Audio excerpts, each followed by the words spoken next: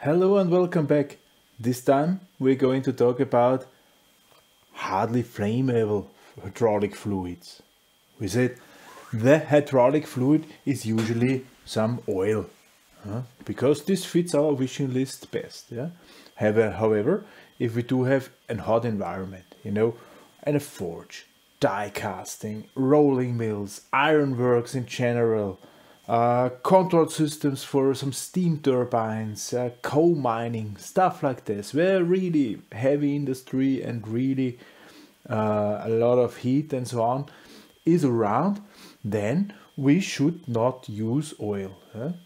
Because we said this is heavy industry, a little pinch in a hose and suddenly a oil nebula is appearing, there's a glowing part, boom, should not happen. So there we need hydraulic fluids which are non-flammable or hardly flammable. We said there are different types of control fluids. They're usually marked with HF. So these hardly flammable things, they are marked with HF. And we said there is HFA, which is basically water and oil. There's HFB, what is also water and oil. However, here is the mixture is a little bit different. Then there's HFC, which are water-based solutions, and there is HFD, which are waterless solutions, oil and water-less solutions. So these hydraulic fluids, they are used. Now, why aren't we using them all the time, right? I mean, what is the disadvantage of those things? Or let's compare those things with our standard hydraulic oil. So one topic is they have higher density. Usually they have a higher density. Higher density.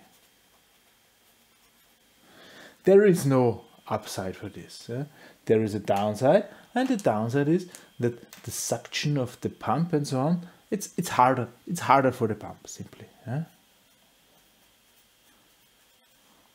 Harder for the pump. So the suction line and so on, simply to accelerate, deaccelerate the oil, I need more energy to do this. It's not that easy to lift something heavy than to lift something more light, right? Then there is something which is actually sounds not that bad. So we have lower compressibility.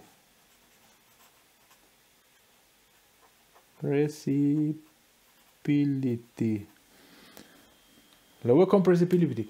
So this means I cannot compress this oil. I can compress oil better than I compress those fluids. The big advantage is it's not that elastic. So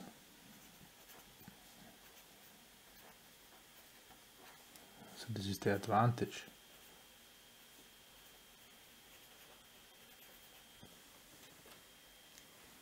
Not that elastic. If I switch, if I push it, the pressure is there. Okay, not elastic. Disadvantage.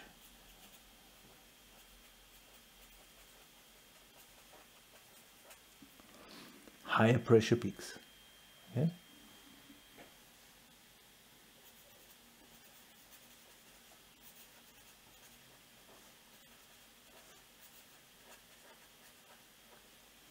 And also the propagation.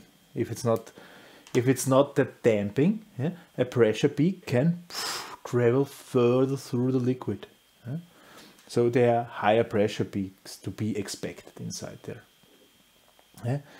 Then one big topic is the air separation.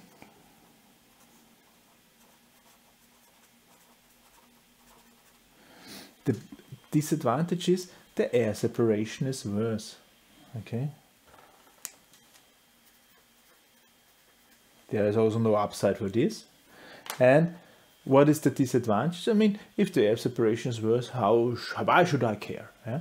However, the time inside the tank, the hydraulic tank, yeah, so the reservoir, the hydraulic reservoir, fluid reservoir, it needs to be longer, so that the air which might be in there have time to leave.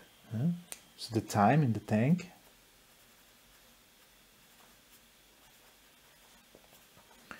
is longer.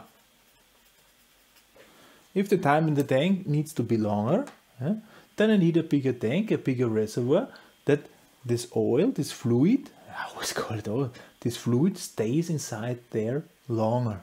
I don't reuse the fluid a certain amount of time. Then, because especially in those things, where water is involved, I have the problem that the water is evaporating, and the water evaporation is higher the higher the temperature is. So I have limited operating temperature. Limited operating temperature, especially for A, B, and C, so where water is inside, because if it's above 50 degrees Celsius, water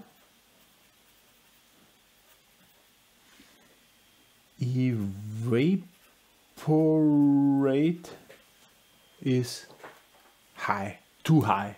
Water is always evaporating.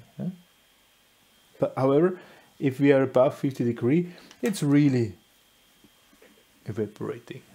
It's really fast evaporating. So the water content is dropping inside there. And then here I end up with standard oil. Here I end up with some other stuff. Not that liquid anymore.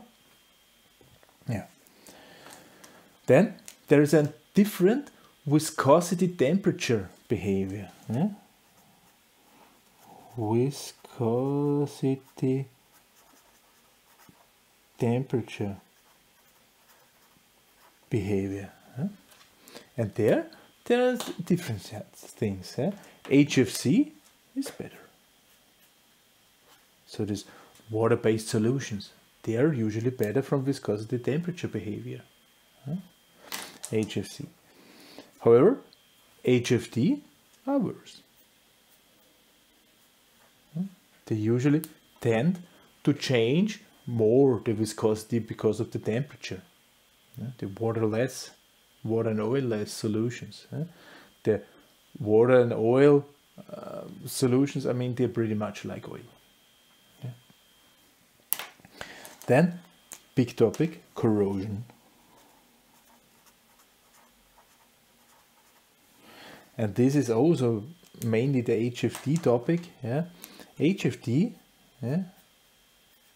aggressive to nitrate rubber. Nitrate rubber.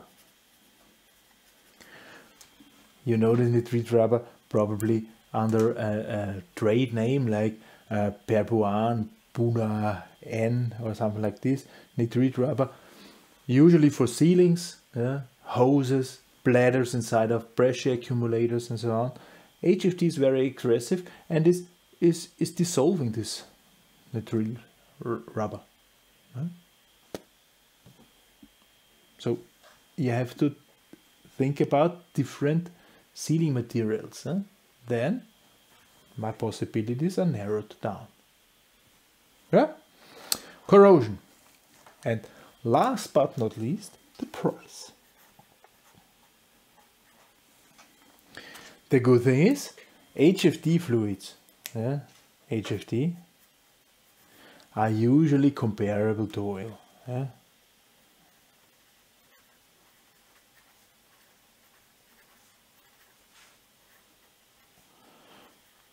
With proper heating and cooling.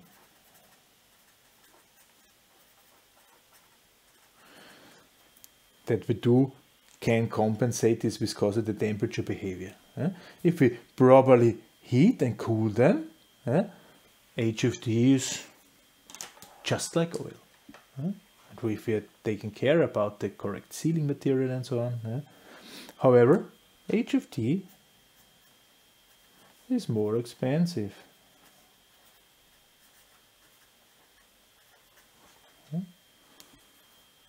Actually, this is the reason why we are not using hardly flammable liquids. It's always the price. It's the economy. These things we usually can deal with technically. Here, where money is involved, this is usually the thing where it says, aha, okay, not then not. Okay? So now you have your reason why we are not using this all the time. That's about hydraulic fluids. So standard fluid is oil. If there are special needs, then hardly flammable things. Next time, we're going to talk about how a hydraulic system is built up, physically built up. So we're talking about that there's an energy supply part, there's an energy control part, there's a working part, there's a control part. What are behind those parts and how they work together, we will discover during the next videos. Next video will be about the basic, how those things are working together, or what is the meaning of energy. Energy producing part, or working part. We'll discover this in next video. For this time, thank you very much for listening and goodbye.